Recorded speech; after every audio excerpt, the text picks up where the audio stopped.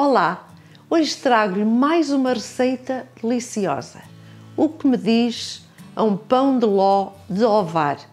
Este pão de ló é magnífico, com aquele cremezinho. Não lhe digo nada, tem que experimentar esta receita. Seja bem-vindo às Receitas do Paraíso.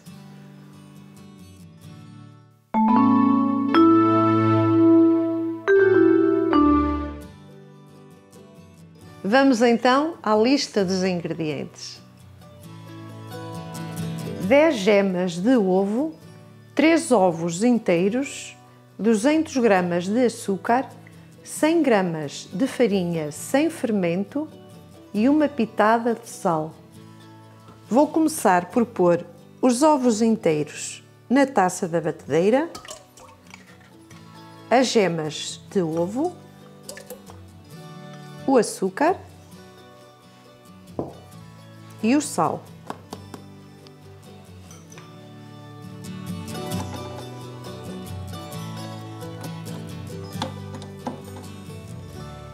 E vou bater por 15 minutos.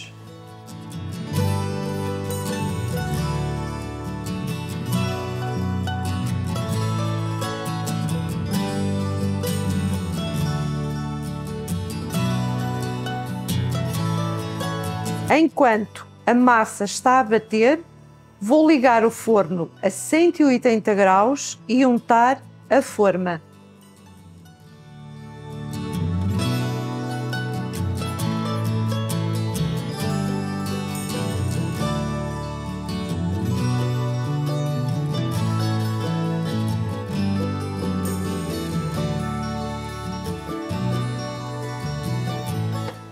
E já passaram 15 minutos.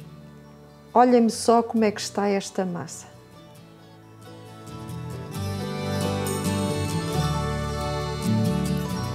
Agora vou passar a farinha num passador.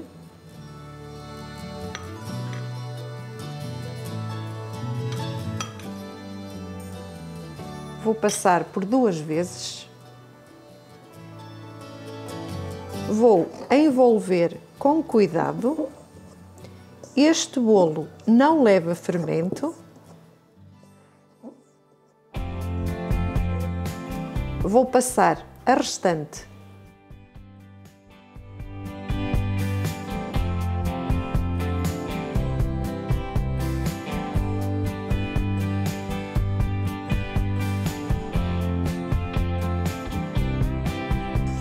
Ter o cuidado para não deixar nenhuma farinha por dissolver.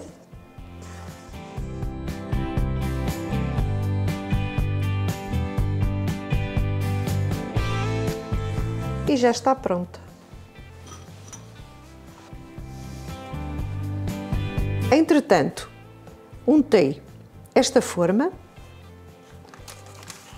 Antes de colocar o papel, untei bem a forma, depois coloquei então o papel e assim com as mãos carreguei no papel para este aderir bem à forma e depois voltei a untar.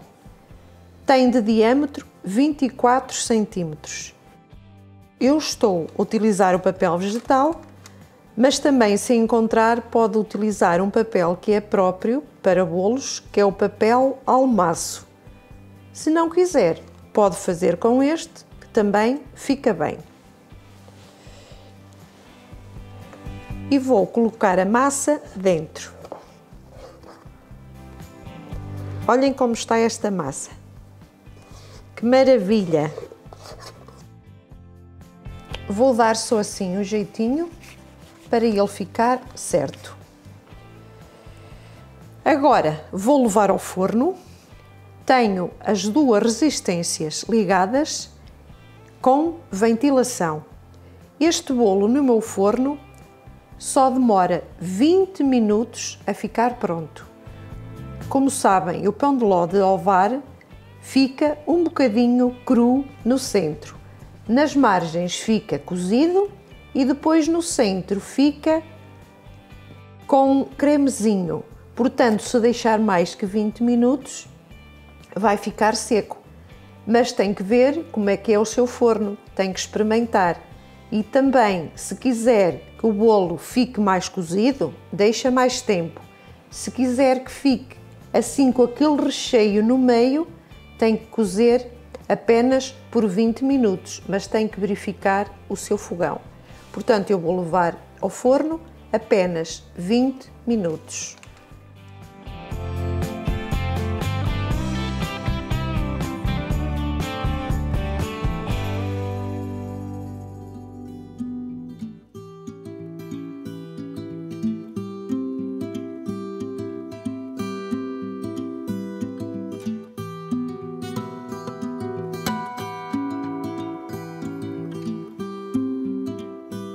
Como veem, aqui está firme nas beiras e se abanar aqui no meio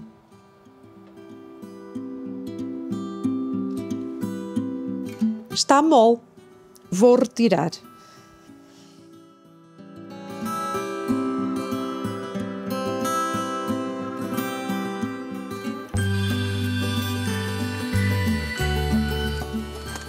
E aqui está o nosso pão de ló de OVAR.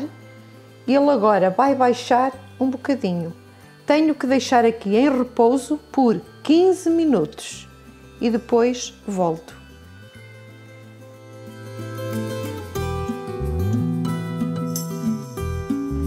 Vou retirar.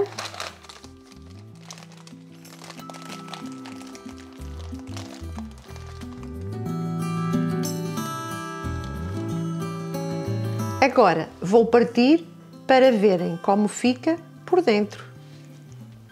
Olá! Quer viajar sem se preocupar com a sua viagem?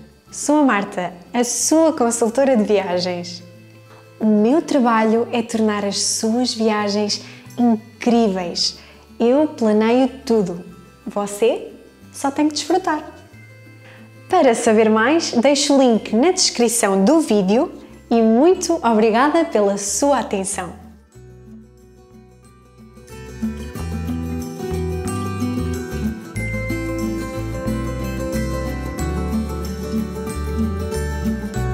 E o que me diz a este pão de ló de OVAR? Se quiser que o seu bolo ainda fique com mais creme, deixa cozer uns minutinhos a menos. Fica ao seu gosto.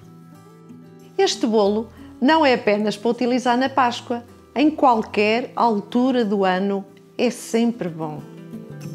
Muita saúde, muitas felicidades e uma Santa Páscoa!